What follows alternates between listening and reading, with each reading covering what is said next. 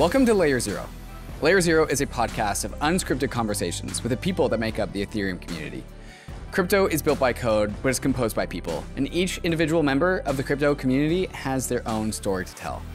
The cypherpunks understood that the code they write impacts the people that use it, and Layer Zero focuses on the people behind the code, because Ethereum is people all the way down, and always has been. Today on Layer Zero, I'm talking to Ameen Soleimani, and I've said his name on the Bankless podcast a number of times before. He's been on the Bankless podcast a number of times before. He helped meme Moloch into existence in 2018 and 2019. He's the creator of Moloch DAO, one of the first DAOs to come out of Ethereum after the DAO. And he makes this joke about how he made Moloch DAO with, many purposes, one of them being to help the Ethereum community get over what he calls DAO, as in PTSD over the 2016 DAO that caused the Ethereum Classic hard fork. So we talk about Moloch, coordination, DAOs, and what DAOs can do for the landscape of both Ethereum when it comes to coordination, but also for the broader world. And really why Ethereum is just coordination tools all the way down. But then we get into some broader subjects such as his recent fight against the Federal Reserve and how the Federal Reserve has this relationship with the broader world that is unsavory, and how we as a people need to resist what is going on with the Federal Reserve. And Ameen has always been a very big patterned thinker, a big philosophical person who can see the biggest patterns that the world has put in front of us and sees them for what they are. And he's a pretty controversial guy. He's pretty sharp around the edges. He's definitely not afraid of putting his foot down and making people be very uncomfortable. So I actually do not recommend that you listen to this episode with kids in the car or young ones who aren't ready for very mature subjects. But I even though Ameen definitely has his controversies, he's a hero of mine through and through for the way that he thinks and what he thinks about. And the lessons that he brings to the table, because they're very emblematic of this particular podcast, why I call it Layer Zero. It's because he gets down to the bottom of things in a very fast, sometimes crude, but effective way. So I hope you enjoy this episode with Ameen Soleimani, and we'll get to that conversation right after we talk to some of these fantastic sponsors that make this show possible. ARBITRUM is an Ethereum Layer 2 scaling solution that is going to completely change how we use DeFi and NFTs. Some of the coolest new NFT collections have chosen ARBITRUM as their home, while DeFi protocols continue to see increased liquidity and usage. You can now bridge straight into ARBITRUM from more than 10 different exchanges, including Binance, FTX, Huobi, and Crypto.com. Once on ARBITRUM, you'll enjoy fast transactions with cheap fees, allowing you to explore new frontiers of the crypto universe. New to ARBITRUM, for a limited time, you can get ARBITRUM NFTs designed by the famous artists Ratwell and Sugoi for joining the ARBITRUM Odyssey. The Odyssey is an 8-week-long event where you complete on-chain activities and receive a free NFT as a reward. Find out more by visiting the Discord at discord.gg/ARBITRUM. You can also bridge your assets to ARBITRUM at bridge.arbitrum.io and access all of ARBITRUM's apps at portal.arbitrum.one in order to experience DeFi and NFTs the way it was always meant to be: fast, cheap, secure, and friction-free. The Brave browser is the user-first browser for the Web3 internet, with over 60 million monthly active users. And inside the Brave browser, you'll find the Brave Wallet, the secure multi-chain crypto wallet built right into the browser. Web3 is freedom from big tech and Wall Street, more control and better privacy, but there's a weak point in Web3, your crypto wallet. And most crypto wallets are browser extensions, which can easily be spoofed. But the Brave Wallet is different. No extensions are required, which gives Brave browser an extra level of security versus other wallets. Brave Wallet is your secure passport for the possibilities of Web3, and supports multiple chains, including Ethereum and Solana. You can even buy crypto directly inside the wallet with Ramp. And of course, you can store, send, and swap your crypto assets, manage your NFTs, and connect to other wallets and DeFi apps. So whether you're new to crypto or you're a seasoned pro, it's time to ditch those risky extensions, and it's time to switch to the Brave wallet. Download Brave at brave.com/bankless and click the wallet icon to get started. JUNO is bringing crypto-friendly banking straight into your checking account. With JUNO, you can send money from your JUNO checking account straight onto a Layer 2, like Polygon, Optimism, ARBITRUM, and they have ZKSYNC and StarkNet support on their way. You can skip the ACH wait times, you can skip all the gas fees, and go straight from your checking account to an Ethereum Layer 2 in seconds. Inside JUNO, you can buy and sell crypto with $0 fees, and your JUNO checking account comes with a metal MasterCard that gives you up to 5% cash back on your spending. JUNO is also giving you $10 cash back on your your first crypto deposit and $100 when you set up a direct deposit. This ad just writes itself. So go sign up at juno.finance/bankless. What's up, Ameen? How's it going? Great. Thanks for having me. It's quite the eccentric background you've got there. Yeah, had to fit the unicorn into the picture. Is that a chair that you're on? Yes, this is a nice little pink throne-y chair thing. We'll get into all of that and more. But for listeners who came in perhaps in 2021 or beyond, the most recent cohort of crypto listeners, content consumers, they might not be as familiar with you as I once was when I first got into this space. Can you explain your perch in the Ethereum and broader crypto ecosystem? What would you say that you do here? Yeah, so I'm the CEO of SpankChain, which was the first, one of the first attempts to bring the benefits of crypto to the adult community. From that perch, I get to sort of, it's like a libertarian viewpoint, how to make things useful for everyday people. Not so much like the grander things too, but that stuff's more about like helping sex workers, use Ethereum tools to keep their money safe, and so forth. Sell NFTs but we do some other things too. We made the first L2, Spank Live, so that was a fun opportunity to learn about, putting L2s in production 4 years ago. A lot of lessons learned that we've been able to use now, 4 years later, when it's like finally time for layer 2s. I try to focus on the types of things that people aren't, and like where the blind spots were too. So we started MolochDAO like back in the day. Ethereum was very utopian, and I was concerned that our utopianism wasn't going to like be very scalable or sustainable forever. So, yeah. Yeah, go into that a little bit more. One of the things that brought me into Ethereum is just how optimistic, and perhaps utopian is the right word, everyone is. It's like, it's infectious. Like everyone's really generally happy and accepting. But I think perhaps somewhere to our own like naivete. Like when you come into Ethereum and you see like the culture here, what do you see? Yeah, I saw a lot of like well-wishing sort of people, right? It's like we prided ourselves for years about being a very welcoming community, about being very friendly, and it led to the Ethereum community getting hacked in sort of predictable ways by people who were like, upfront, like very friendly, but then had sort of their own intentions and goals that were maybe not aligned with the Ethereum community. And so a lot of the kumbaya culture isn't very well designed around adversarial thinking and things like that. And so the idea of like Moloch was very appealing to me because it described these sort of like game theoretic traps where you have to make some sacrifice of something you value because everybody else does. And like Ethereum doesn't exist in a vacuum. It would be nice if it did, but like it's still subject to the competitive forces that drive everything else. And so if we want our values of, pro-social and positive sum to expand to the rest of the world, we sort of have to compete to protect them and to advance them against other things that might try to outcompete them that don't have those values. And I saw a lot of people taking this idea for granted that Ethereum was just like the best, it was going to dominate forever, and it was just going to win because we're the good guys. And like in my experience, that's like not how anything works. It's like nice when the good guys win, but it's like typically because they're more powerful than the bad guys. It's not because they like are nicer than the bad guys.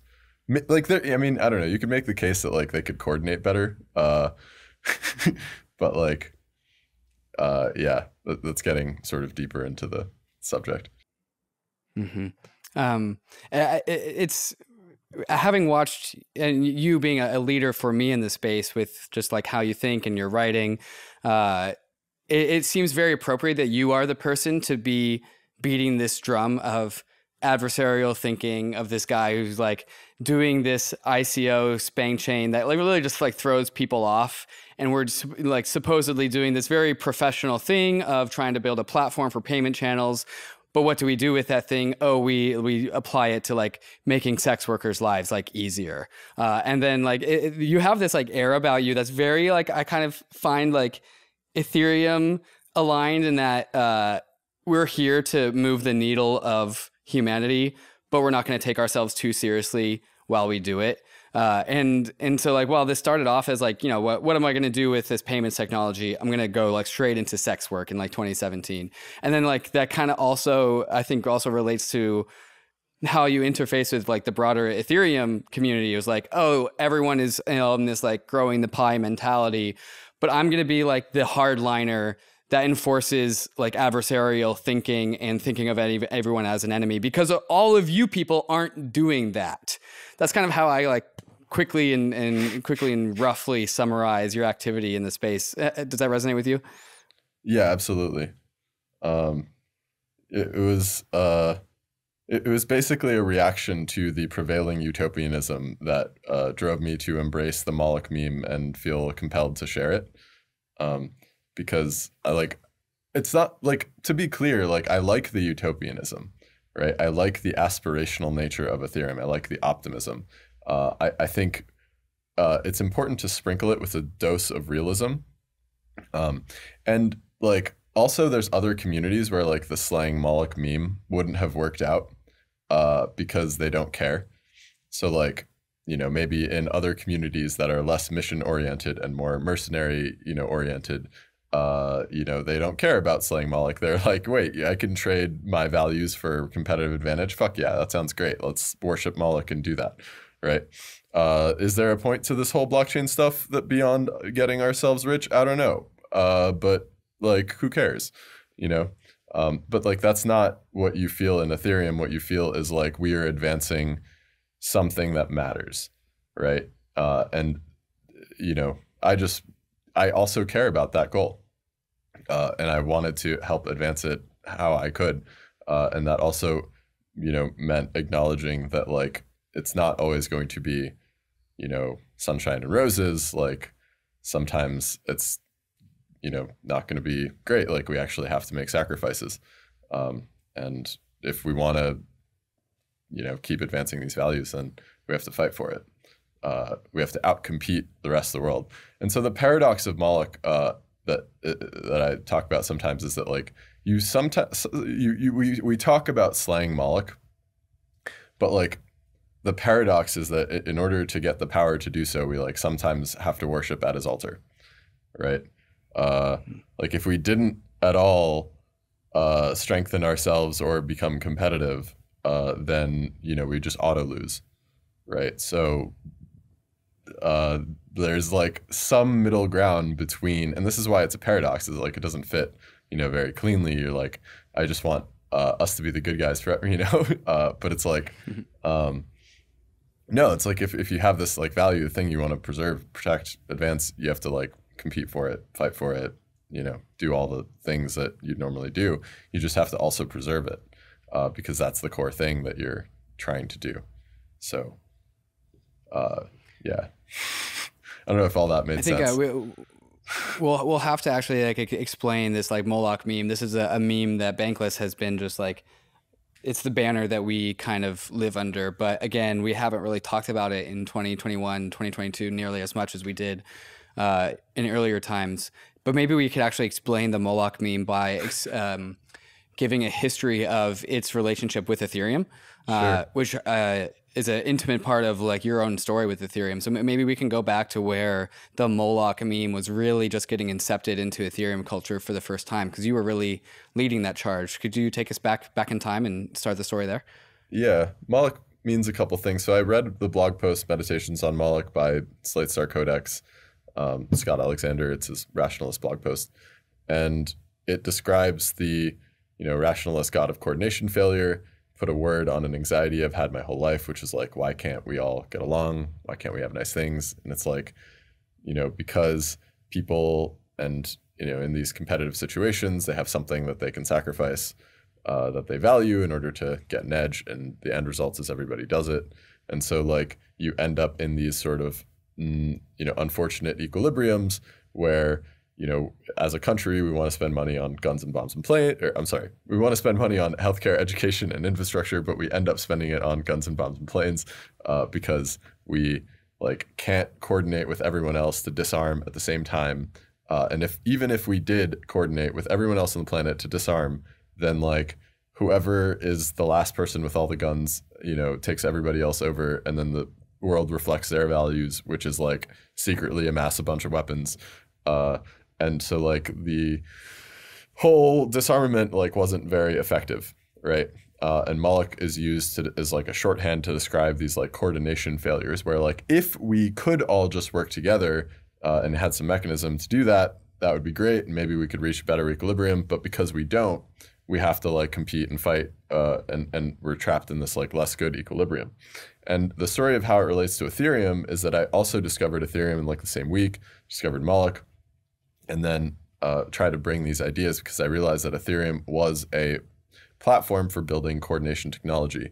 So like if you're in one of these unfortunate equilibrium, you want to get to the better equilibrium, how do you do it? Well, you need to come up with some game to coordinate with everybody else in order to, you know, advance this sort of better coordination stage. And so the tools for doing things like that are what Ethereum is all about, in my opinion. And so I was like, how do I get people to feel this thing that I feel right now? I'm going to call this DAO MolochDAO. Hopefully it'll get all these people to read this blog post. And we're like several years downstream from that. And now there's like comic books and like more literature and memetics that are being developed around the Moloch meme. And it's turned into a sort of rallying cry for the Ethereum community to coordinate around like what is, you know, our own mission, what is our goal, and it's helped, you know, crystallize. It's like, well, what do we do here, right? We build coordination tools. It's not about, you know, like my country, my faith, you know, my whatever. It's like about building things that allow us to like progress past the like coordination systems that we can even imagine today. You know, like countries are great, but they have borders. You know, outside of the border, like you're not really our friend. So it like has a scalability limit to how far it can, you know, coordinate people. Same with faith. You know, faith have heretics and non-believers, and so they run into limits on coordination. And so the idea is like, what if, you know, the big idea for things like Ethereum is like, well, you know, how do we do better? Like, what if we took like country and faith and like other types of coordinate, you know, group, nonprofit, corporation, like these are our starting points of coordination technology. And so the way that we, you know, slay Moloch is we improve on coordination technology itself. And that's a powerful thing, because I think a lot of like, you know, we're used to being raised in this like us versus them mentality. Everybody is. And so like trying to identify the traps like of the us versus them, you know, it's like us versus them is kind of a psyop. So we're like trying to figure out like what exactly is the, like why is it us versus them in this specific way? Like how do we unlock, you know, more coordination value out of humanity? And when we started making DAOs, like there were 3 DAOs, right? Moloch DAO was like, it's like DAO number 4. So we've had a great opportunity to like sound like complete, you know, really out there, like, you know, heretics or you know, nutcases or whatever. We're like, there's going to be 10,000 DAOs, like when we're on DAO number 3. This is like stuff that we used to say with like Eva and Peter and James Young and all the people who were like early Moloch DAO, because we could see the coordination potential that we you know, we could see about to be unlocked. We're like, people are going to flip when they figure out DAOs, right? It's like, and this was back in 2018, 19. Yeah. We're like building it in 2018, being like, oh my God, this is gonna be so much fun. Like people are gonna be so excited, you know? And there's like 10 DAOs by the end of the year. Yeah, 2019, it was like me and Peter in Telegram groups, just like starting another DAO every like couple weeks, like marketing DAO. And there was like a Orichi DAO. It was like a DAO for drinking, you know, events. It was like the kickback guys made it. There was all sorts of DAOs. We made the Yang DAO just to pay some kids in Colorado to like put up flyers and like pay the, you know, deep fake memes for Andrew Yang. So between 2019 and now, like 2022 at ETH Denver, I like helped Andrew Yang get inside the event because he was like stuck outside the event. I like you were talking to him because you were talking to him about DAOs and about his Lobby 3 DAO. It was like a special event. And I was like, this is sweet. I want to go to Andrew Yang's event. I helped start Yang DAO. Let's see where he's gotten in 3 years. So we just roll up, you know. I'm like stuck outside ETH Denver, and there's a dude in front of me wearing a suit. I'm like, who the fuck goes to ETH Denver wearing a suit? And the event organizers like wouldn't let him in. And I look over and it's like Andrew Yang. Like apparently running for president isn't enough, you know, to get into ETH Denver. Turns out he'd like given somebody his badge or something. So I was able to, you know, give him my badge to get him in and gave a great talk with you guys on stage. So yeah, it feels pretty cool to see all of that stuff happen. And then people like research Moloch, you know, they're like, oh, look, like this DAO. It's like cool to have, you know, put that like mimetic brick in this like, you know, immutable wall and see that, you know, pay dividends in terms of recruiting people to be aligned with the original mission that we were trying to help people frame and understand. That was a long rant. I had a lot of caffeine. Thanks for listening to all that. Just to make it extremely, extremely explicit as to the connections being made here. But you said Ethereum is a platform to build coordination tools. And then you went through the history of Ethereum as it goes from 3 to 30,000 DAOs. And you can extrapolate beyond 2020 to where we are today, where you can spin up a DAO to buy a constitution if you so choose. But just like, can you just connect the dots on all of these things about Ethereum as coordination tools, DAOs, and Moloch? Yeah. So like MolochDAO, you know, was one of the first DAOs. The first one blew up, right? It was called the DAO. And it's why we have Ethereum Classic and Hard Fork and And we had PTS DAO. And so we made Moloch DAO to be very simple and to just like fund grants with ETH and do very little else. But between like, you know, Moloch DAO itself was a whole ordeal. Like we were onboarding people with Etherscan at ETH Denver. You know, I was like manually typing in zeros. It was very early in the whole process. Like now there's, you know, DAO tools for basically spinning up everything, and you know, there's a lot more flexibility. And it took a lot of people just grinding for years. We made Moloch DAO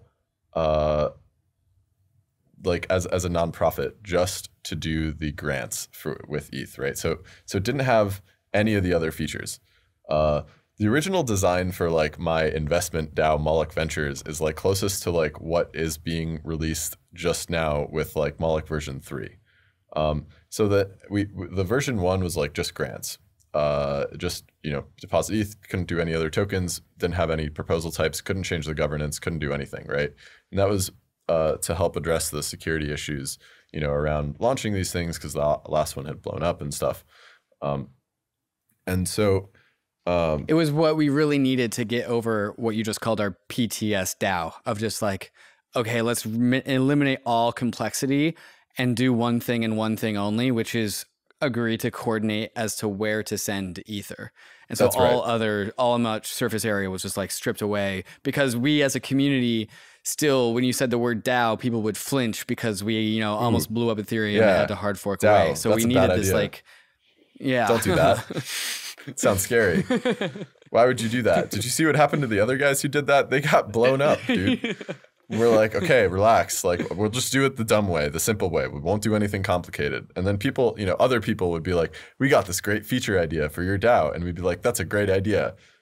We're not going to do it. Talk to me in a year.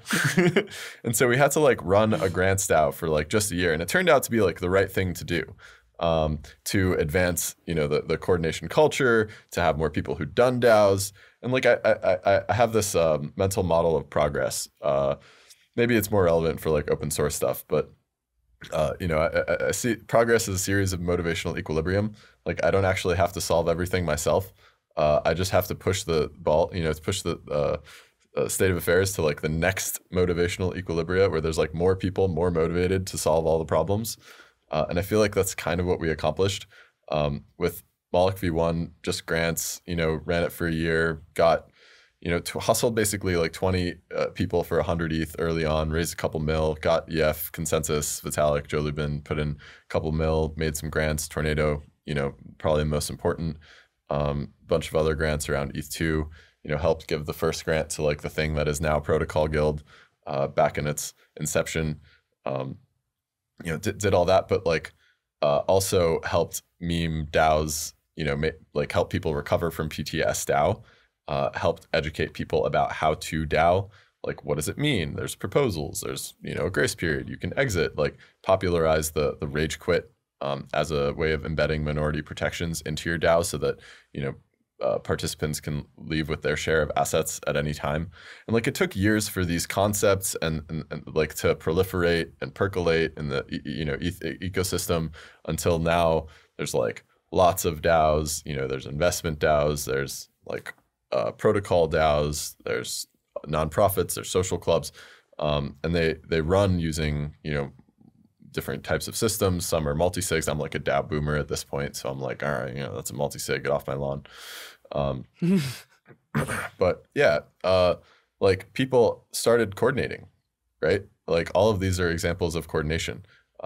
With MolochDAO, we raised money from like, I don't know, 25, 30 some people in like 10, 12 something different countries with no paperwork. Nobody signed anything. It would have been a lot harder to do the same type of thing in like your, you know, meat space. You know, I talk about these things as like your jurisdictional stack, right? So like, in order to do the thing which MolochDAO did, which is like allow you to pool money with a group of people, but also like vote on proposals. And if you know, at any time don't want to spend your money anymore, pull your money out without asking anyone.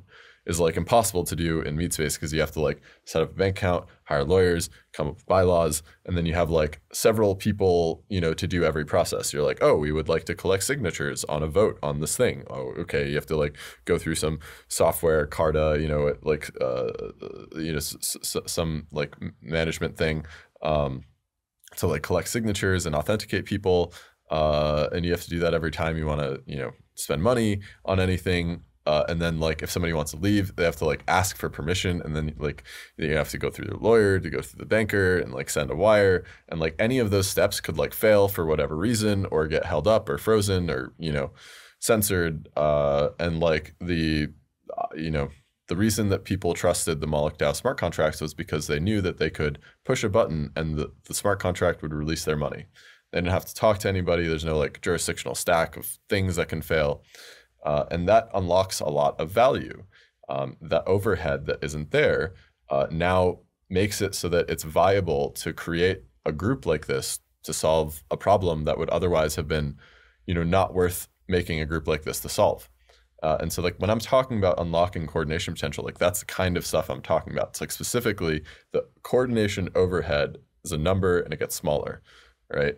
Across all of the participants, needing to verify that other people have done stuff, that the treasury is accurate. Like these are all, you know, trust things that allow us to trust each other more quickly and allow groups to scale trust more quickly and execute their goals more easily.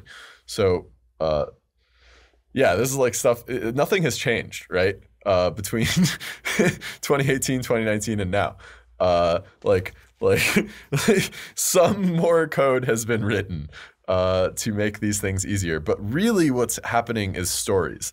Like I remember interviewing a CoinDesk reporter in last year at MCon. I just got back from MCon in Denver. So that's the Meta Cartel conference. So they did MCon 2 this year. Last year they did MCon 1. And I talked to this journalist, and they asked me like what the limiting factor was for like growth and, you know, more people thinking it's a good idea. And I said that like the code is mostly there. The limiting factor is stories. People need to see the narratives develop. People need to see the story of somebody doing a DAO, being successful, you know, raising money for some cause, and then being able to imagine themselves as part of that story in their own way. And until that happens, you can't recruit people because they don't have any examples of how to work with it, you know, the framework. They're like, okay, you have a DAO, like, what do I do, right?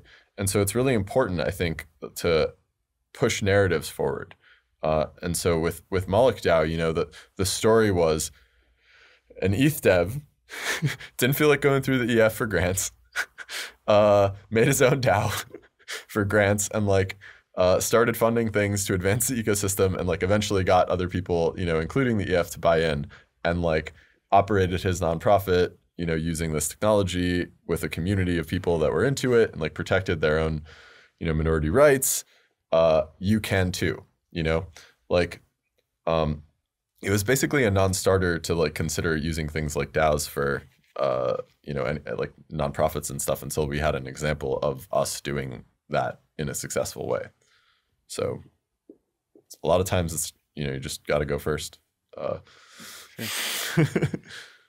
One of the elements of why this works so well, you touched on it, and I want to double down on it, is this like free ability to exit as an individual. And it's truly something that only is possible because of private keys, because of, you know, really the invention of being able to custody your own funds and have people ask you for permission rather than you being the person to ask for permission. Can you just, okay, let's double down on that. Why is that such a fundamental part about like why all of this coordination stuff works in the first place? Yeah, this is a great question. Custodying funds is great because it means you don't have to ask people for permission to use your money. Just very high level, like custodying funds is one of the core things that blockchains, specifically cryptocurrencies, are about, right? Like even if DeFi and stuff doesn't, you know, where it's like, you don't want to have to like call your bank to send a wire and they're like, no. Right? Just basically like that. You never want that outcome. And like the Bitcoin network, you know, so long as it remains censorship resistant, will never say no to you. The Ethereum network will never say no to you. And then we can like piggyback off of this like custody property to do other cool and useful things, right? So like one of the you know, differences between something like MolochDAO and something like a nonprofit with a bank account is that you have custody of your funds. This is also different if like you use the multisig, right? You know, the operators, the signers of the multisig are custodians of the funds, right? But MolochDAO had this very specific, unique new property called the rage quit, and that allowed you to maintain custody and sovereignty of your funds even while you pooled it with other people.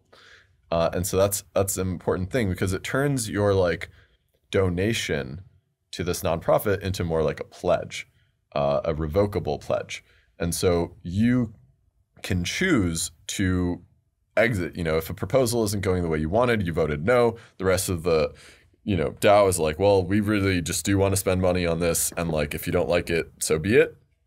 You can be like, well, okay, fine. You know, I accept that you guys are still going to fund this. I disagree. I don't want to do this anymore. I'm taking my money. I don't want it to go for this cause. And I'm rage quitting. I'm exiting with my pro rata share of the remaining funds. And so, you know, I'm out, right? And I had custody of my money. I didn't need to ask them for permission to do that. But it does also change this game theory. If you've heard about, you know, the voice and exit, like custodial systems have no exit, right? You can have a voice. You can, you know, complain or ask for help or permission. But at the end of the day, unless you can exit, you're sort of trapped. And then you can be coerced.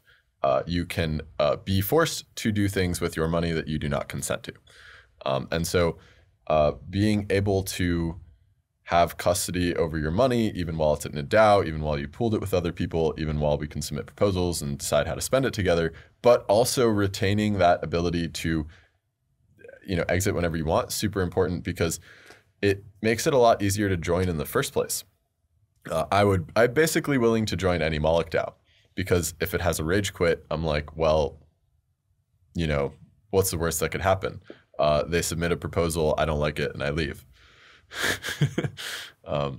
So yeah, the cost of joining any DAO is as close to zero as it's basically a gas fee. And so in theory, there's some social costs, of like, oh, I joined, now I have to leave, I have to talk to people. But exactly, it opens up the landscape. Right. And so like the joining like a nonprofit has overhead, right? So how many nonprofits can one person really manage their relationship with in their lives? Probably a single digit number, probably even on the average person, no more than like 2. But like with DAOs, like your participation in DAOs is really as many discords as you feel compelled to like pay attention to. Basically. Yeah.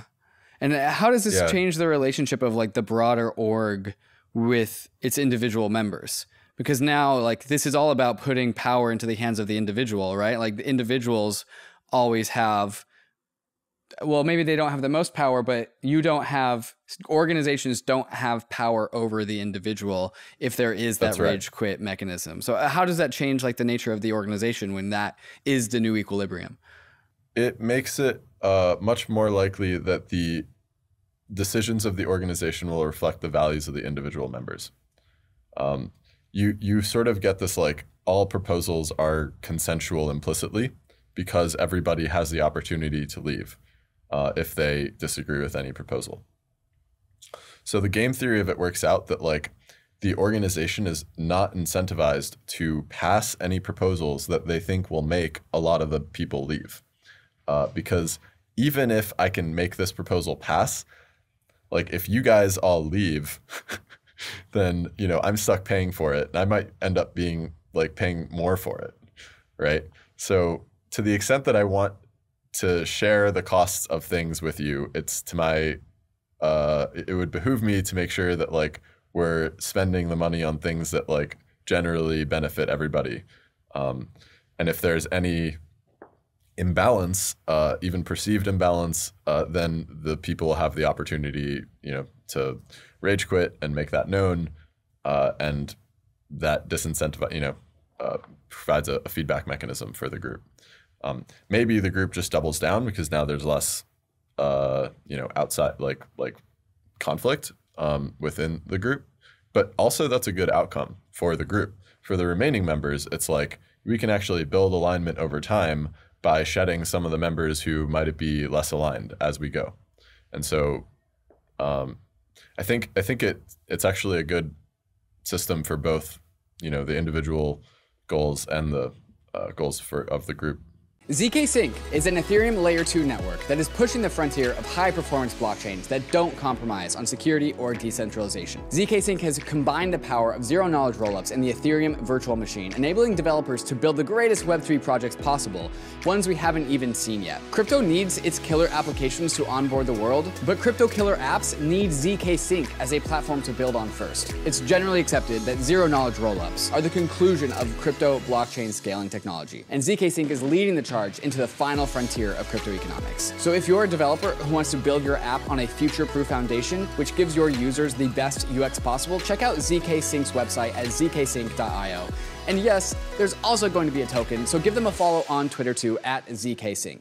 Rocket Pool is your decentralized Ethereum staking protocol. You can stake your ETH in Rocket Pool and get our ETH in return, allowing you to stake your ETH and use it in DeFi at the same time. You can get 4% on your ETH by staking it with Rocket Pool, but you can get even more by running a node. Rocket Pool is the only staking provider that allows anyone to permissionlessly join their network of validating Ethereum nodes. Setting up your Rocket Pool node is easier than running a node solo, and you only need 16 ETH to get started. You get an extra 15% staking commission on the pooled ETH that uses your your node to stake, you also get RPL token rewards on top. So if you're bullish staking, you can boost your yield by adding your node to the decentralized Rocket Pool network, which currently has over 1,000 independent node operators. It's yield farming, but with Ethereum nodes. You can get started at rocketpool.net, and you can also join the Rocket Pool community in their Discord. You can find me hanging out there sometimes in the chat, so I'll see you there. Lens Protocol is an open source tech stack for building decentralized social media applications. It is the new era for social media. We all have toxic relationships with our Web2 apps. We want to break up with them, but we can't. These applications own our digital lives and all the relationships that we've made. We need to break through to a new paradigm of social networking applications that we control rather than them controlling us. Lens isn't a social media app, it's a protocol to let 1,000 Web3 social apps bloom. Lens is a permissionless and transparent social graph that is owned by the user. In crypto, we say not your keys, not your crypto, and on Lens, we say not your keys, not your profile. With Lens, your followers go with you to whatever social media application you want to use. And instead of being trapped by an algorithm chosen by that app, Lens lets you choose the way you want to experience your social media. Lens is the last social media handle that you'll ever need to create. So in order to get started, there is a secret code word in the show notes. Enter that code word in the Google form linked, and you'll be well on your way to entering the world of Web3 social. And we can like do a quick compare and contrast of like other social systems, right? Where like say there's a DAO, maybe let's like take the Constitution DAO, just because that's kind of the big one that everyone knows about. That's the most modern. And say like the Constitution DAO leadership voted to pay themselves half the money in the treasury, and that's like 8 of them. And say this vote actually goes through. Well, then there's the rage quit mechanism that all these people can rage quit before their half their money gets paid to the leadership, right? Which makes this vote not even like feasible in the first place to ever do. But like we can compare this with like, I don't know, maybe a nation state where the leadership of a nation state, since they're the ones that control the military, they can just say, hey, all gold is now illegal. You must pay it to us, and we now own all the gold. It's harder for these individuals to exit because like, you know, it's one thing to exit from a DAO by processing a transaction on Ethereum to get your money back, but it's another thing to like process the exit from a nation state where you have your home and your family and your life and your culture. And so like this thing is, and they just took your gold. And they, yeah, right. And so like, I mean, we're doing an apples to oranges comparison here, but like this is the difference between what is a systems that are free to exit and systems that have high cost to exit. It's like high cost to exit systems allow for opportunity to like bully you around. That's right. Yeah, the first question, you know, people ask is like, when you try to get them into this type of thing is like, how do I leave? And, you know, the concern is like, I don't want to be bullied by the other members. Like, I don't want my funds to go to stuff that I don't want. So I either have to trust the other members or, you know, trust that I can leave, trust the mechanism. And like, when you can trust the mechanism, you know, it's a lot easier to spin these things up and start making grants and see how they go without as much overhead, without as much risk, without as much opportunity for coercion. Mm-hmm. There's a line that I go back and forth with Kevin Owocki, and I believe also you, is that like you don't actually kill Moloch, you don't actually like magically solve all coordination failure, but you can make Moloch retreat. Right? Can you help us draw this connection between like, all right, well, we didn't exactly, you know, by, you know, the state of DAOs in 2022, it's not like we've really solved coordination failure. We kind of just made a bunch of Ponzi's. Now we're in the bear market, but oops. But also like we have created a new system where Moloch retreats, right? Can you just explain like going where we have like this new coordination platform, which is Ethereum. Now we have this new coordination primitive, which is DAOs. How is Moloch less deadly as a result of this? I think the cool thing, maybe this is like a frustrating thing, but I started saying this more recently, is that like, I think it captures this concept fairly well. Slaying Moloch is an infinite game. And like what that means to me is that like, you know, looming behind the rotting corpse of the most recently slain Moloch is like a shadowier, deadlier Moloch, you know, waiting to strike. Right, Moloch level 2, Moloch level 3. And so it's like this endless series of boss fights, you know, and like we can just keep going.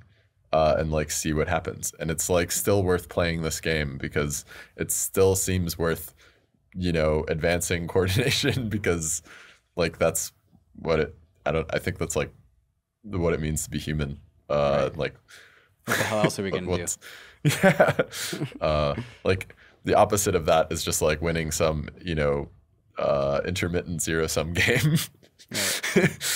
Right. So yeah, I mean, we did all this DAO stuff.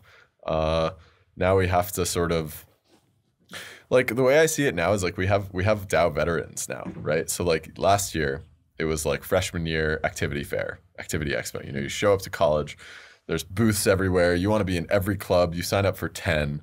You know, you make it to the end of the semester, and like you're lucky if you're still showing up to like 3 or 4. You know, maybe less. And then this year is like sophomore year, right? Everybody's like, okay, we know how last year went. We will sign up for a couple clubs. We will, you know, stick with them, and we will like, you know, make sure it's useful and not like too much to handle and blah, blah, blah. And by junior year, you're like leading clubs, you know, you have like a leadership position. And I see everybody going through the same sort of progression that we did, which is like, we start out, we have no idea what we're doing. We hope we're doing useful stuff.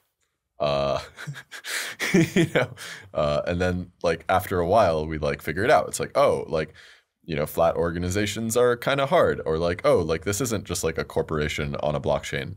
Like, you know, people who come from both sort of sides are having, you know, sort of trouble and like are learning to like build structures within the context of DAOs and like figure out what processes work, how to do compensation, right? And so there's like cultural knowledge being built up in, you know, 1,000 different groups at the same time.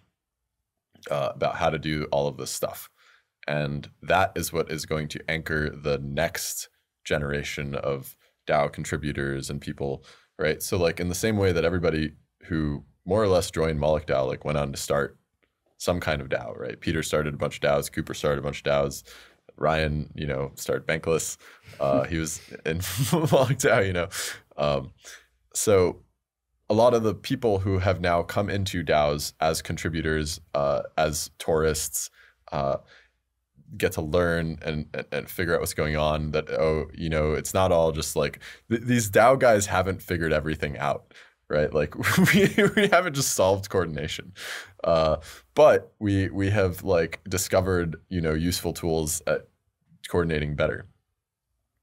And like, you know, you can look at the amount of money raised or the, you know, number of these groups that have formed and like the excitement around them, all as indicators that like we're making progress. We're doing something right.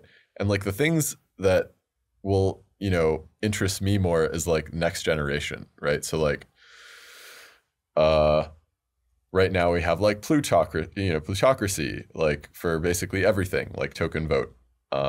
Vitalik writes about this, you know, in collusion resistance, that we need more, you know, identifiable systems so that we can vote with people, have some amount of democracy in addition to having all of the, you know, plutocracy that we have. Like nobody has really done that well. Like Optimism is trying, they have their like 2-tiered, you know, governance system. That's pretty cool to see. I think we'll see more structures form. Some might even be like more centralized and like have explicit like CEO type or like hegemon type. And I think that like if you zoom out, like all of the things that we're building DAOs for right now are like toys and prototypes. Like the cool things is like when, you know, when is the United Nation on chain? Right? It's like that's like our sort of like terminal, you know, like when are like international agreements on chain. Like I started reading for fun about the ancient DAOs, like the Greek city-state agreements that they made, the Peloponnesian League and the like Delian League. And these are the Athenian and Spartan-led DAOs that they used to coordinate ancient Greece. And they have like interesting policies. Like Sparta ran theirs differently than how Athens ran theirs. Like Sparta is like, we're the hegemon. We're going to have a deal with every city state. And like, you sign a deal with us. We might not even like really tell anybody else the terms, but like, you agree to have the same enemies and allies that we do, is the sort of foundation of all of these. And then the Athenian version, there's a little bit more democratic. They have like a council, you know, within Athens that they like vote on proposals for, and then like if those proposals pass, they like go to like the greater council with all the other city-states, and then, you know, they try to pass them there, and like Athens would often abstain, and like there's interesting things about how they manage them. And I think that's like where this is going, right? Like we don't, we're, like maybe we aren't paying attention to it as much, but like if it's not going there, like I'll be really surprised, because this stuff is so useful that it will naturally find a home in like the most high stakes, you know, environments eventually. Once we've built these narratives and once we've done this infrastructure work and all that. And really what you're talking about is like Ethereum as like this like neutral middle ground between nation states, or between like the largest coordinating entities in the world. Is that the image that should be in listeners' heads? Yeah. Global settlement layer, coordination platform for humanity, you know, these kinds of things. Like when we say that, you know, we kind of mean, yeah, it'll like also settle your CryptoPunks, you know, and like that stuff. But like, like the goal, you know, if it, like, why do we care about censorship resistant, right? It's like, why do we care about neutrality? Like the reason we care about these things is because we're trying to build a system that doesn't give specific advantages to one nation state or, you know, religious group or whatever, right? And it you know, just sort of runs on math and does math things and like can operate, you know, a virtual machine and settle contracts, but like doesn't care too much about contents of those contracts and so forth, right?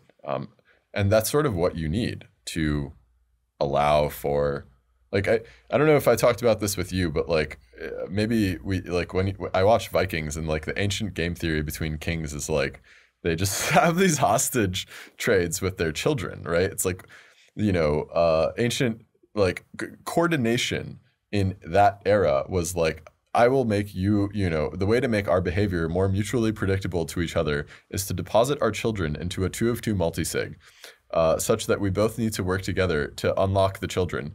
And if we fail, they die. It's like, what? Like, like, everyone just went along with that because that was like the best system that had ever existed to that point. It's like savage, right? But it worked. And it's like, you're just talking about like, all right, like you've got a daughter, I've got a son, we're going to put them in the same room, they're going to have babies, and we're going to stop hating each other. Is that what, that's what you're talking about? I'm talking about like, you know, I give you my son to raise and like you give me your daughter to raise. But like a lot of times they did also do right. Like marriage contracts was like down the road, and it was like, we'll raise your daughter for a time, you raise, you know, and then, or they'll both be in our place for 3 years and your place for 3, you know, and then it doesn't serve just as much for the 2-of-2 multisig. But yes. And like, if you could coordinate better, like you might survive better because like you would out coordinate the other guys who like couldn't put their sons in a multisig, and therefore had a smaller army. Right? It like sounds dumb to say like that, but like that's like how things worked, right? And that was like, that people were like, yeah, all right, like the, you know, whatever, like, and like if you didn't put your kids in a multisig, you're like, bro, this alliance is suspect. Like our kids are not in multisigs together. There's nothing aligned here. Yeah, basically. And so like the question for things like Ethereum is like, can we do this without being savages? Like, can we put ETH into a 2-of-2 multisig? But can we make ETH neutral enough, you know, that like people trust it enough to work as this like, you know, bearer bond, like neutrally enforced by like the system based on some, you know, contract. So like in the future, maybe peace treaties or alliances or non-aggression pacts would be seen as suspect if they don't have an on-chain bond in a neutral currency. Right. And so like my head has gone to like, sweet, we are definitely beyond the barbaric era of like using children as collateral. So like we're now in democracies, but actually we have like nuclear missiles pointed at every single corner of the globe. And like people forget about that when they just are going about their like day-to-day basis.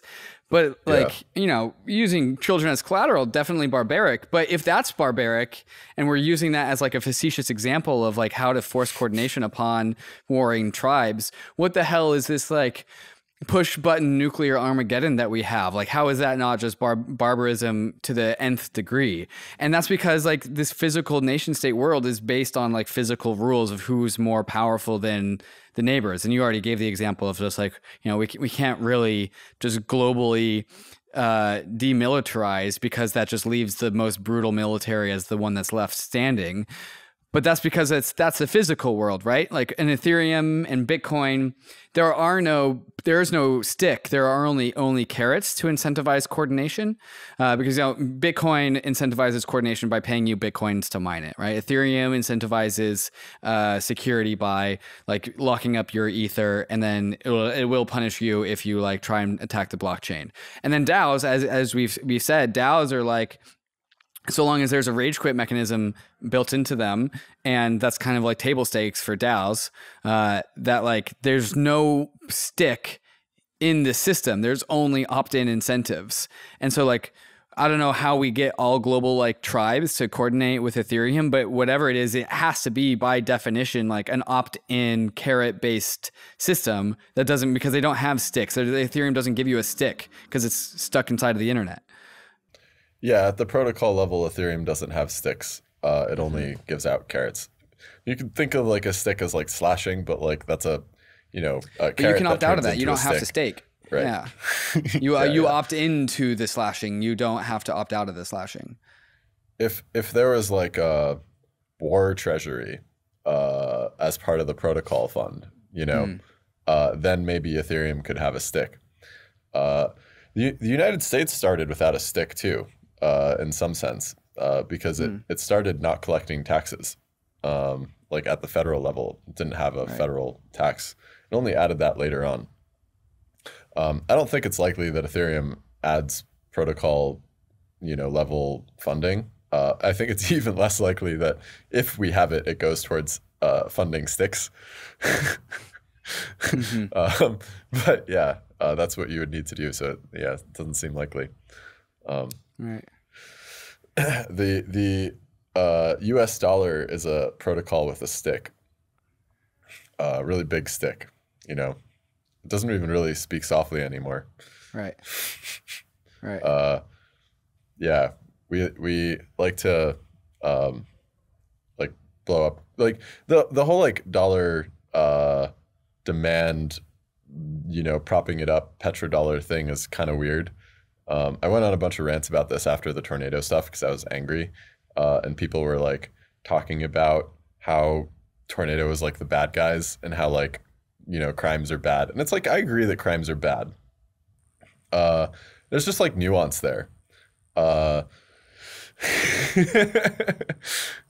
Because like a lot of things that were crimes like aren't crimes anymore, or we like look back at them and we're like really ashamed of them being crimes.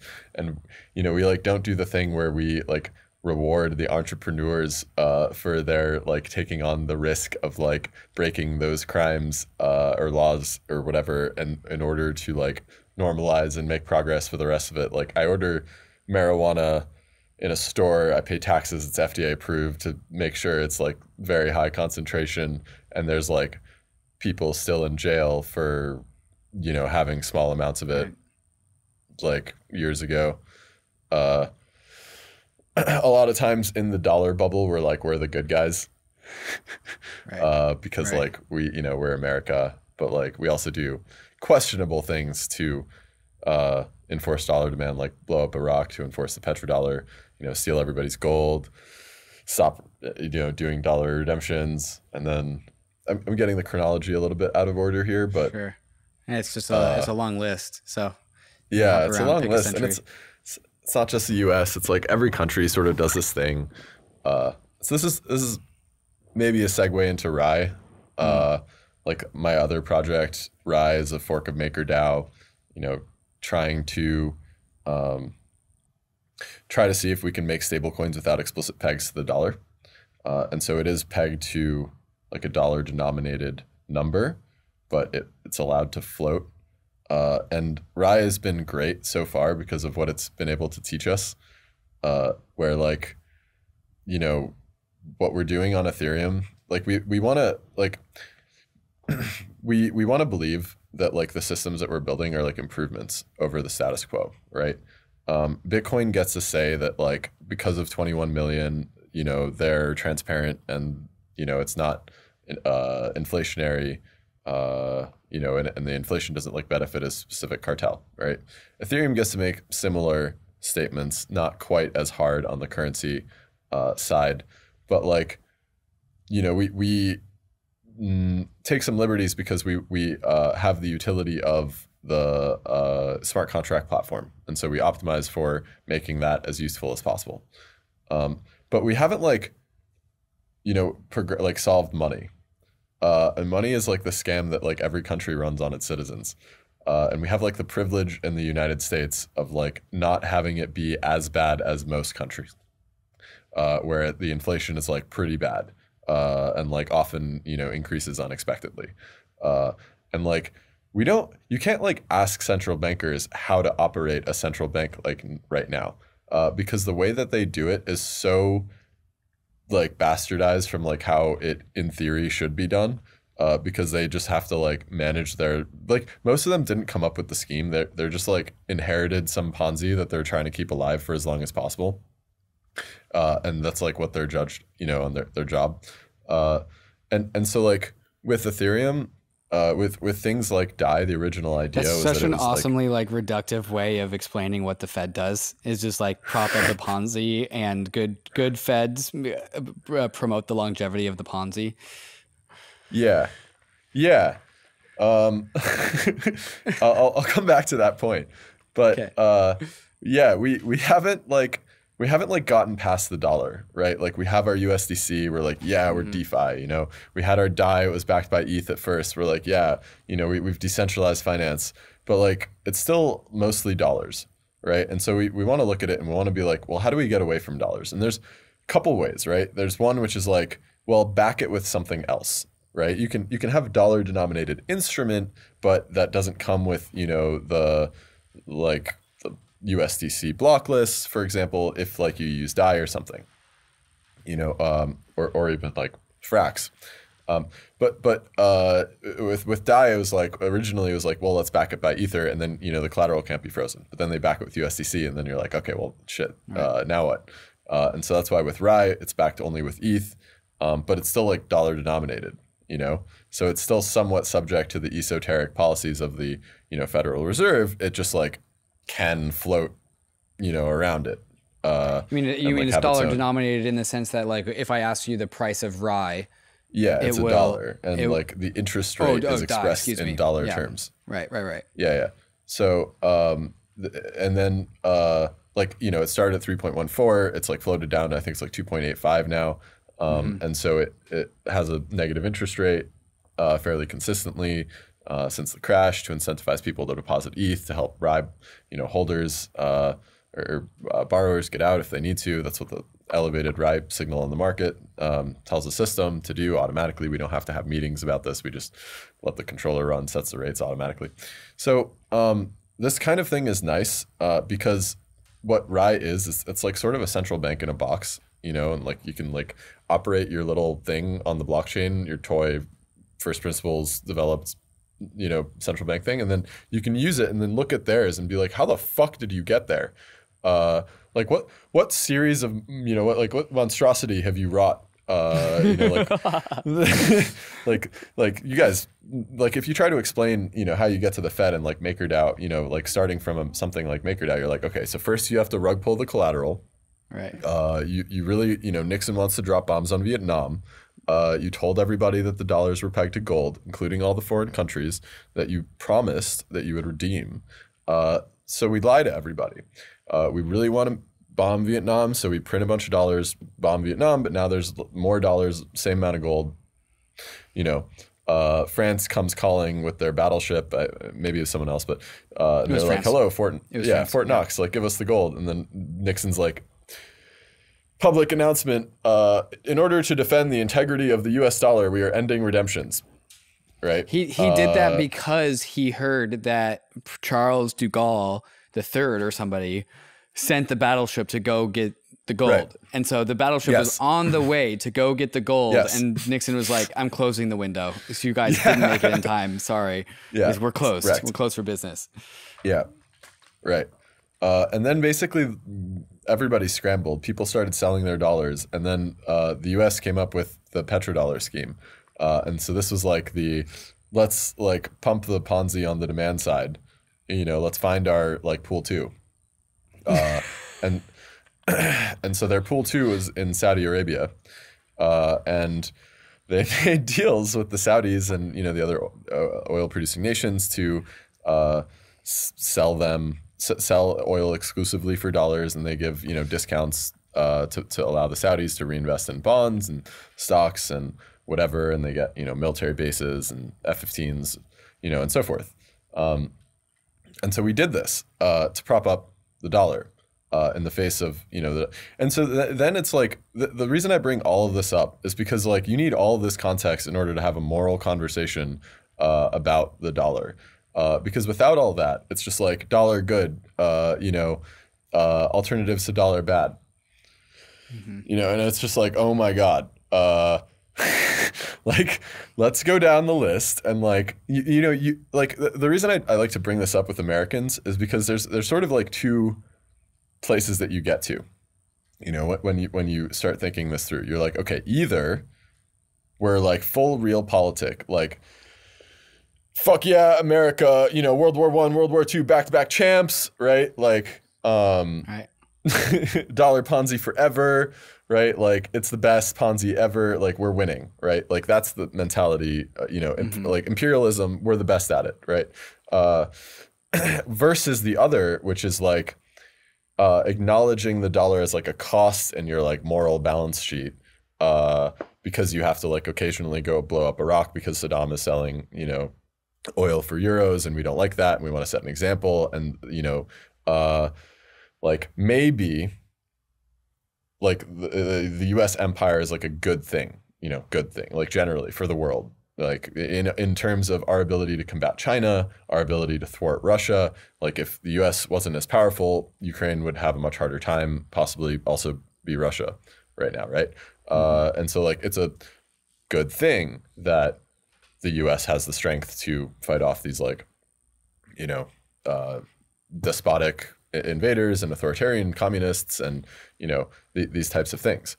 But like, then like, at least you've put the like dollar Ponzi thing into like a moral cost. You know, you're like, the cost of doing this is like, we have to do this stuff in order to, you know, be able to, and like, you know, at least that's like a more reasonable conversation you can have out of that, because then you can be like, well, what happens when the US stops being like a good policeman internationally or something, right? Like, maybe this isn't, you know, able to be propped up. Like, you know, it's not morally worth it, or something. But what you're saying is that at least you are having to consider the worth of it, as in, at least we are not just dumbly saying dollar good. We are actually doing like a cost benefit analysis on this thing. Yeah. And like, there's other things, you know, around this too, where it's like the dollar being strong in the sense that like post 1970s petrodollar as the world reserve currency hollowed out a lot of American manufacturing and like middle class jobs and shipped them overseas because, you know, that's like the currency valuations were more favorable for that. And so like the US became a net exporter of dollars. And so the entire financier class made a killing, and everybody else the manufacturing class took the L. And I actually remember explicitly asking Lynn Alden if the Triffin dilemma, what we're talking about here, the fact that the dollar is the global reserve currency, was that the main main reason why Donald Trump got elected. And she was like, yes, I do believe that that's why that happened, because Donald Trump ran on that platform of manufacturing in Pennsylvania, like all these high manufacturing states that flipped red and elected Donald Trump. They lost all their manufacturing jobs because we just started exporting dollars for free because we were printing them. And then, you know, it's like that domino meme, you know, down the line, because we have to export our dollars because of the petrodollar, like we lose all of our internal manufacturing jobs, and then we elect Donald Trump because we're aggrieved. Yes. 100%. Yeah. These are like the things that are like downstream of the, like, you know, currency, like scams and, you know, the discontents of the currency manipulation. And like the decision that the US made as an empire was like, we're going to switch to being like a financial thing. You know, we're going to just export dollars and play with money. And then it becomes really important to prop up demand for the dollar. Right. Right. And like the only real collateral we have, because there's so much dollars, is dollar denominated debt. It's real bad. Yeah. Right. There's a story that I like to tell. This is about Thomas Jefferson and slavery. And like the reason I tell this story is because like when we think about this, we think about this as like a problem that, like, you know, it's almost intractable, right? Like you couldn't go protest this, right? Okay. Well, a lot of times when I talk to people, they seem to think that like working inside the system is like the best option for making change, right? And that like almost every problem you can, like, you know, solve eventually by working inside the system. And I like to bring up like the American South and slavery and Civil War. Thomas Jefferson, the guy who you know, wrote like All Men Are Created Equal, he also came up with this like really fascinating financial instrument, slave collateralized debt. He basically made MakerDAO for your slaves. So he rolled up to a bank and was like, yo, I've got all these slaves. I need money. Can I use the slaves as collateral and get cash? And the bank was like, huh, interesting idea. We're down. And like fast forward 50, 60 years, the entire South was like using huge amounts of loans, like backed by slave collateral. And so this was basically a slave Ponzi that went out of control. Like they were yield farming, like literally, you know, yield farming, right? And that you'd like leverage up, right? Oh, I got some money. Let me buy more slaves. Let me get more debt, you know? Use the yield of the slaves to get more money, to get more slaves, to put more slaves as collateral, and cycle it back up. The slave population of West Virginia, I think, was like 60%, and or maybe it was like South Carolina was 60%, and like Virginia was like 40%. So the slave populations had grown a lot, and like every founding father, like the banks were trading these contracts, like fast forward 50, 60 years, as if they're like mortgage-backed securities today.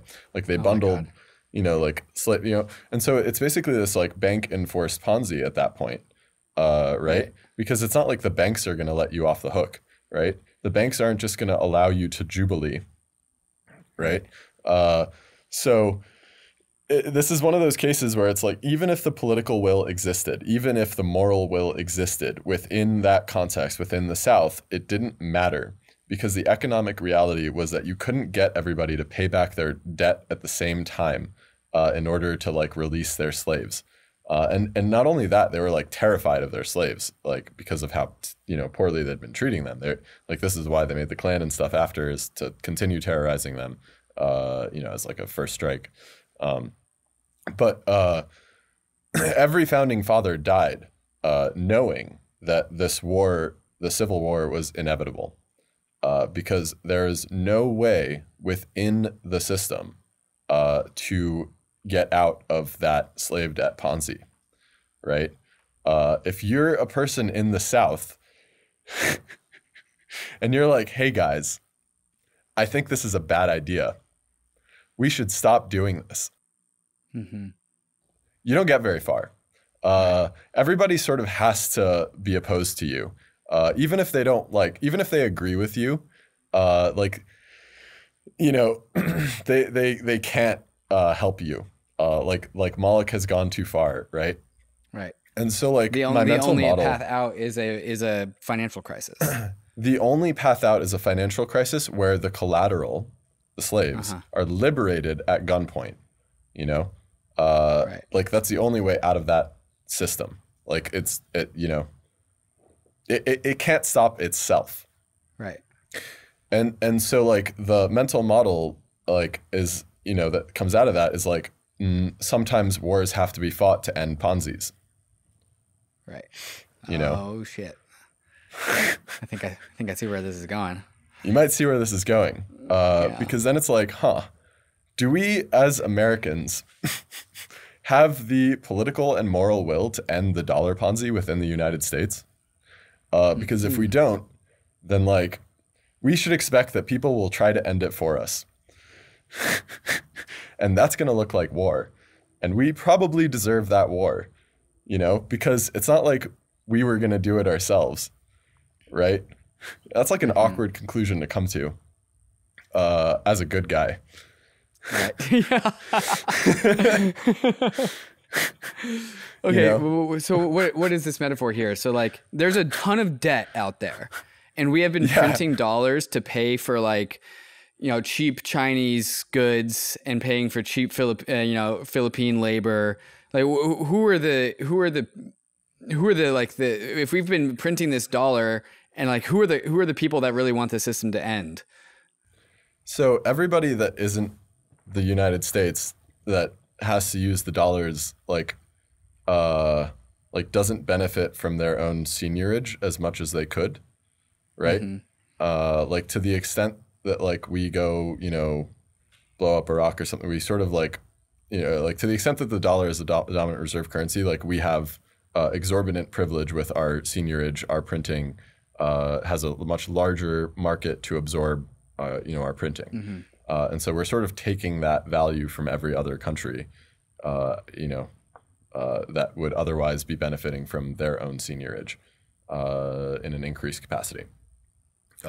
But of course, it also, you know, it's more about the strategic rivals, right? Like Russia and China want to, you know, they're promoting transacting using the renminbi and the Russian currencies. So, yeah, like, yeah, people also say like there is no alternative. Like, what else would you do, right? And I think that's like the thing that you else would like the other thing you would do is like not invade Iraq to prop up the dollar, you know, like you would just allow the dollar to like not lose value. You just like be okay with some, you know, probably serious loss in purchasing power, which would look like, you know, high inflation for a while. Right. But at the end of it, you know, like a fair system has America extracting as much value from the global market as it has actually earned with, you know, its contribution to the market, not like over and above its contribution to the market because it's extracting, you know, a rent for basically the rest of the world using dollars as the currency and the American, you know, financial system. So like the allowing the dollar to inflate if we hadn't invaded Iraq sounds like, okay, we'll throw up the flag and just we won't let this Ponzi perpetuate. But instead we chose the path where we kick the can down the road because we want the Ponzi to perpetuate as long as possible. Well, so this is the thing that's weird, right? It's like, why did we invade Iraq?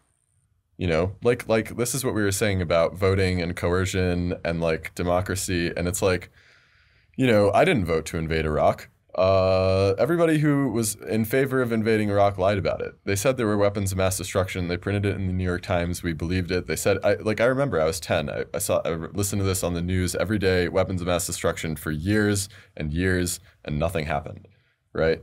So like, who, you know, it's like maybe, right, the Russian people didn't vote to invade Ukraine. Putin decided to, you know, invade Ukraine. Right. Maybe the American people didn't vote to invade Iraq, but like the pattern of maintaining the dollar dominance, you know, as managed by the Federal Reserve is why we invaded Iraq. How is that different than me as a US citizen being controlled by the Federal Reserve dictatorship?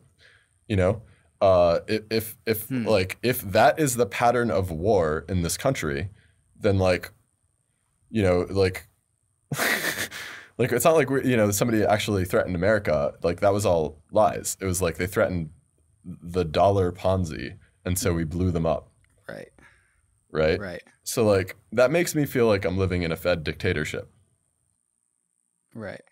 And then this has been the question I've been waiting, kind of like circling around, like the Jerry Brito, unrelated to all this conversation. Jerry Brito, when I talked to him about like the Tornado Cash thing, which was one department out of the global, the larger United States government, one department, the Treasury, banned Tornado Cash. Like it had nothing to do with the FDA. It had nothing to do with like Congress. It was just like one part of this broader machine.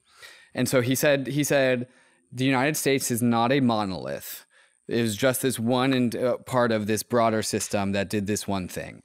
But then if you like zoom all the way out and kind of get a little bit more, you know, satellite view of like the whole entire incentive structure of the broader American system, yes, the US government is not a monolith. It is a modular set of interwoven agencies and representatives. But at an incentive level, you can talk about the nation state, both the United States nation state, other nation states, as a holistic system, and it works out like most of the time. As in, if you assume agency by a nation state, you can kind of predict what it's going to do as a whole. And that is weird to me that you can do that, but it works pretty damn well a lot of the time. One of my favorite models for this is like, so like democratic processes I model by being like, okay, they react too late and then they overreact. So like if that's like all you knew about the United States, you could like model our COVID response pretty well. You know, we're just gonna pretend like it's not a problem and then we're gonna shut everything down.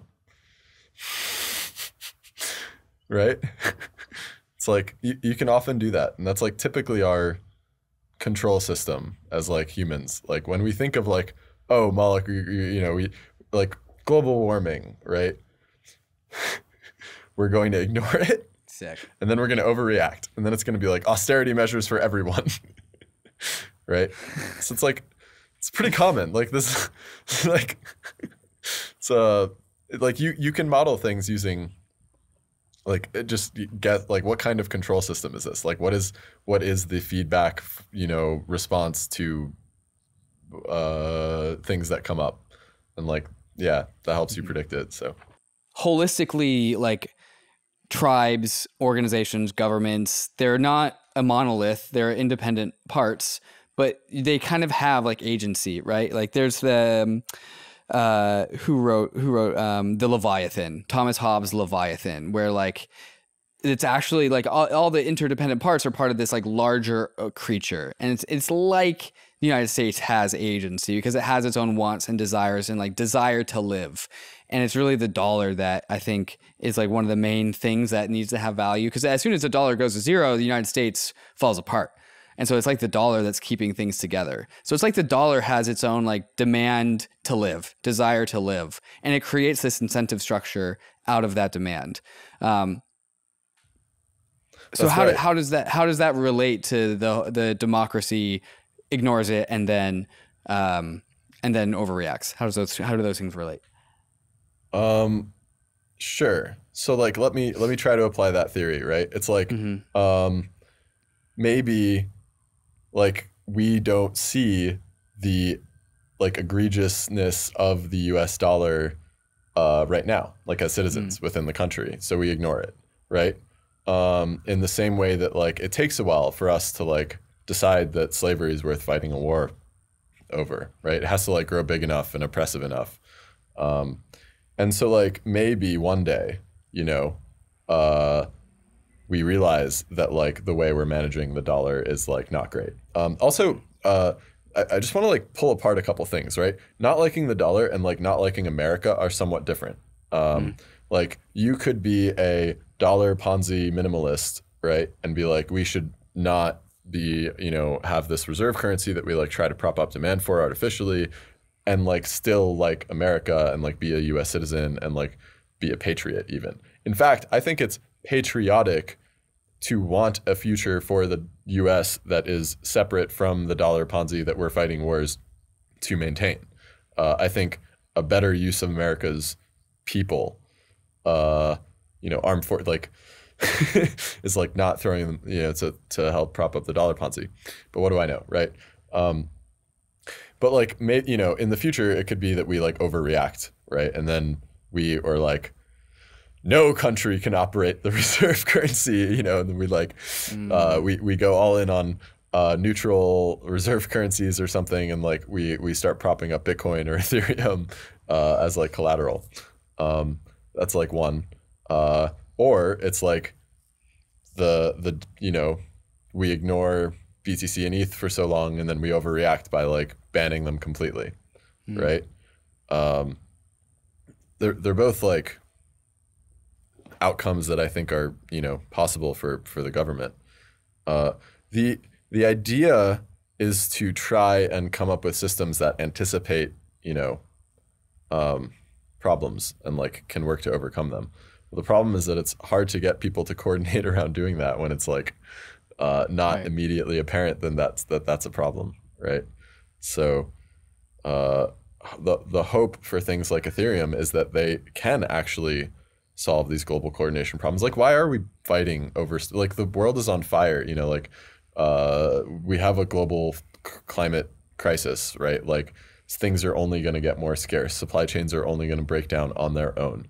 Like, we could spend our, you know, effort to try to solve some of these problems, you know, put our heads together, figure out how to clean water, clean air, you know, restore things. But instead, we're like fighting over Ukraine, right? It's like maybe one day there's like a, you know, radicalist environmentalist league or something, and they like have their own you know, proposals to like boycott things or like protest things, or, you know, there's a bunch of people like sitting in the forest in Germany and they like wouldn't get down from the trees, so like they couldn't cut them down. That was pretty cool, you know, like things like that, or you know, throwing wrenches in the way of people destroying the environment. Although that's not great either, because now, you know, we're like everybody's dependent on Russian gas, and the reality is that like that's, you know, fueling the war in Ukraine now. It's like, so even sometimes when you try to get away from these things, they still come back. And so to tie a bow on this conversation, how does Ethereum fix all this? Ethereum fixes all this by inspiring people to try and think about how Ethereum fixes all this. And step one, obviously, motivational equilibrium. But I mean that like half jokingly, and I actually mean that seriously too. Like, there is now like things like VitaDAO that's doing like longevity research on the blockchain, where they have like NFTs as like IP, and you can invest in that and help fund, you know, longevity things that you want. Like, okay, this is gonna sound weird. So like every empire is basically a join or die Ponzi. Yes. One of the funny contracts that like Athens, you know, as part of the Delian League made, I think it was Isle of Lesbos, and this is pretty funny. Maybe it was another one, but like the reason Lesbos, like lesbian, it's like they basically like showed up to this island and were like, you guys can join the league or we'll kill you all. And they were like, we will not join the league. And they were like, fuck it, you know, we're gonna climb the walls, kill all the men, sell everybody to slavery, and like sell all the women to slavery, and like Lesbos has no more men. And that's why it's Lesbos. But like, you know, what happens when somebody puts a join or die Ponzi on chain? Like, what if the join or die Ponzi on chain is like more efficient than the way empires work. Like the thing that citizenship sells you, like in the Maslow's hierarchy of needs of citizenship, the base level is deterrence, right? Like I agree to be a citizen of the United States because like if I go somewhere and somebody hurts me, like they'll maybe get hurt worse, right? Like it means something to me. I feel safe and protected, domestically and abroad, right? And so like your main like service, your main offer as a nation state is deterrence. So like when I think of Coca-Cola, I see like sugar water. When I think of a nation state, I think of like an assassination guild with a public goods department, right? You're like imagine trying to operate a nation state without an assassination guild, like you're gonna have a really hard time doing any deterrence. You mean a monopoly on violence? That's another way of describing it. That's how we've described it on Bankless before. Yeah, monopoly on violence. Yeah. So yeah, it's like it's just like one of those things. Like if like I could see citizenship being disrupted, for example, if somebody can offer deterrence as a service more cheaply, right? If I join something and like now I know that I'm protected in this way, like yeah, I'll maybe pay for it a little extra or something, but like that's the number one reason. And it's like maybe you don't need to operate this like massive expensive infrastructure in order to like operate it, deterrent in 2022. Like maybe it's a lot cheaper. Now I don't think we're gonna see any of that anytime soon. I don't think we're going to see like join or die Ponzi's where people are like, you have this option, but like, I'm kind of afraid of it, because like like when we talk about beating Moloch, we talk about like these coordination systems. Like what if we unleash, an even better coordination system, right? Something like, religion, which I'm like sort of diametrically opposed to, given my upbringing. Sort of had Islamic fundamentalist father, fought a lot. But it's like religion's like what you get when you solve Moloch for your system, right? Like I want the males to not infight over the women, and so we're gonna make a bunch of rules to like manage our conflict internally. And now, like we're a really, like highly coordinated and like more trusting society, and that gives us the opportunity to like go take everyone else over and impose our, God Ponzi on them and like the way we do things on them. And so it's like, from the inside looking in, you're like, oh man, how do I solve this problem of like these monkeys just like fighting over, breeding rights and like resources and shit. Yeah, and like fucking killing each other over this shit, and, like the fucking animals, and then you make some like crazy rule book and you kill everybody who doesn't enforce it, and then you end up with this like God Ponzi that lasts 2,000 years.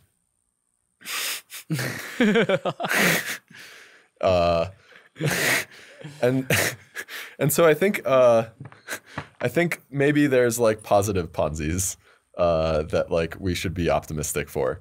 That it's like, join and thrive or something, like live and let live Ponzi.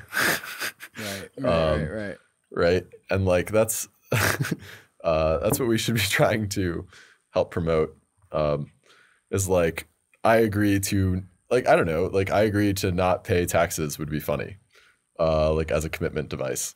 I'm not advocating for that. I think paying taxes is important. I just think like if you end up at the point that you're like, okay, the government's just blowing shit up and like not saving the world, like we need to be saving the world, government, like I'm now boycott, like like being able to coordinate, activism, boycotts, movements, to try and make our systems more accurately reflect our values instead of like our systems just being Ponzi's that sustain themselves indefinitely, even when they are opposed to our values, is like the idea. Maybe more things need a rage quit. It's like every system, it like starts out useful and it like ends up scam. Everything, it's like exists on a spectrum of like useful and scam, right? And like at the beginning of its life, it's like useful. The end of its life is scam. That's why that we need that, the destructive creativity to burn down some of these like scams that have outlived their usefulness in 2022. Well, I mean, Anyways. I hope people's imaginations have been expanded to what it is we're actually doing here, why things are Ponzi's all the way down, and how it's also just coordination. So thank you for telling me, helping me tell this very creative story. Thanks for having me. We always come up with something new when we do this. It's always fun talking to you, David. Appreciate your contributions to the space and helping educate everybody and raising the army to slay Moloch. Well, as the lead general of that army, I've been following you for a while, and I'll continue to follow you into this very weird world that eventually people always seem to catch up to you on. I've been inspired by how much I've been able to learn from the people that I helped inspire. So it's a two-way street. Cheers, Ameen. Thanks, David. Hey, we hope you enjoyed the video. If you did, head over to Bankless HQ right now to develop your crypto investing skills and learn how to free yourself from banks and gain your financial independence. We recommend joining our daily newsletter, podcast, and community as a Bankless Premium subscriber to get the most out of your Bankless experience. You'll get access to our market analysis, our alpha leaks, and exclusive content, and even the Bankless token for airdrops, raffles, and unlocks. If you're interested in crypto, the Bankless community is where you want to be. Click the link in the description to become a Bankless Premium subscriber today. Also, don't forget to subscribe to the channel for in-depth interviews with industry leaders, Ask Me Anythings, and weekly roll-ups where we summarize the week in crypto and other fantastic content. Thanks everyone for watching and being on the journey as we build out the Bankless Nation.